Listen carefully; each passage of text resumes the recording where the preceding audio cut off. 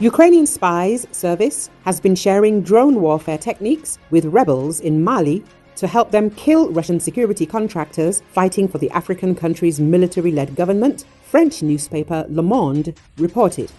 The exposé describes cooperation between Kiev's HUR military intelligence agency and the Strategic Framework for the Defense of the People of Azawad, a coalition of predominantly Tuareg militant forces based in northern Mali.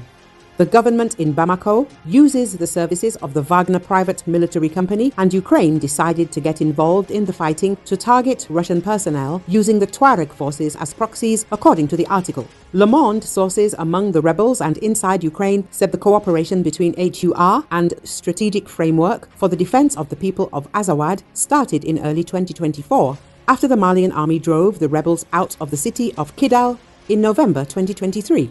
Several Tuareg militants traveled to Ukraine and learned how to assemble and operate small drones, which have become a key element of the Russia-Ukraine conflict. The training continued in March after Ukrainian agents traveled to Mali. Further contacts reportedly followed in September. In July, the Ukrainian efforts paid off when government forces and Wagner contractors suffered a major defeat in an ambush. HUR spokesman Andrei Yusov confirmed Kiev's role, but the Ukrainian government later disavowed the statement, claiming it had nothing to do with the conflict in Mali. Acknowledging involvement was a diplomatic error. A source close to HUR told Le Monde, but there is no going back. The Ukrainian agency remains committed to hunting down Wagner members wherever they are, the source added. The report said that last year, HUR deployed commandos to Sudan with the same goal. Mali has accused Western intelligence services of being behind the Ukrainian support for Strategic Framework for the Defense of the People of Azawad. Several allied nations in the Sahel region accused Kiev of supporting terrorism after it initially acknowledged helping the rebels kill Russian fighters.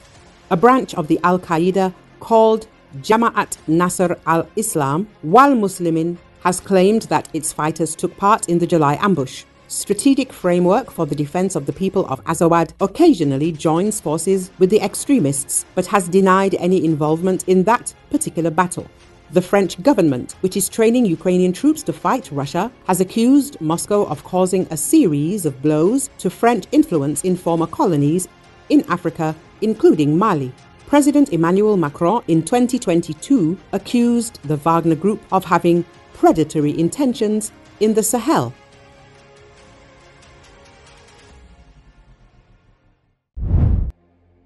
Ukrainian President Volodymyr Zelensky visited German Chancellor Olaf Scholz on Friday as part of a whistle-stop tour of Europe meant to win backing for his victory plan aimed at ending the war with Russia. Zelensky joined a news conference with Scholz as he received a pledge of a new weapons package. Scholz emphasized Berlin's continued focus on helping Kyiv with air defense. He said that, by the end of the year, it will deliver another package of military support worth €1.4 billion, with support from Belgium, Denmark and Norway, including further air defense systems, self-propelled Gepard anti-aircraft guns, tanks, armored vehicles and radars. Zelensky had arrived in Berlin after stops on Thursday in London, Paris and Rome on a tour arranged after a planned summit Saturday with US President Joe Biden and other allied leaders was derailed by Hurricane Milton. This year's German budget foresees nearly €7.5 billion in military aid for Ukraine, while next year's plan is for €4 billion. Berlin hopes a $50 billion international loan package funded by interest on profits from frozen Russian assets will play a growing role in financing aid starting next year, with Kyiv procuring weapons directly.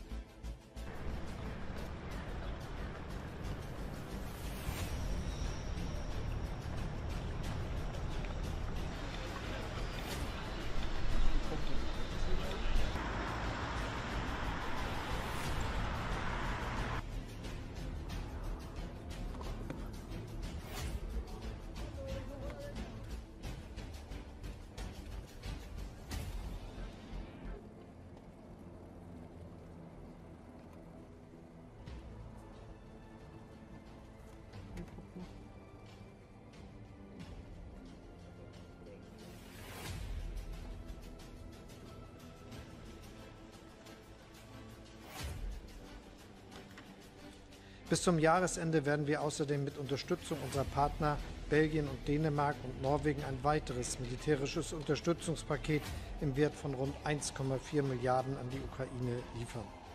Daran enthalten sind unter anderem weitere Luftverteidigungssysteme vom Typ Ares-T und Skynex, Flakpanzer Gepard, Panzer- und Radhaubitzen, Kampfpanzer, geschützte Fahrzeuge, Kampfdrohnen, Radare und Artilleriemunition.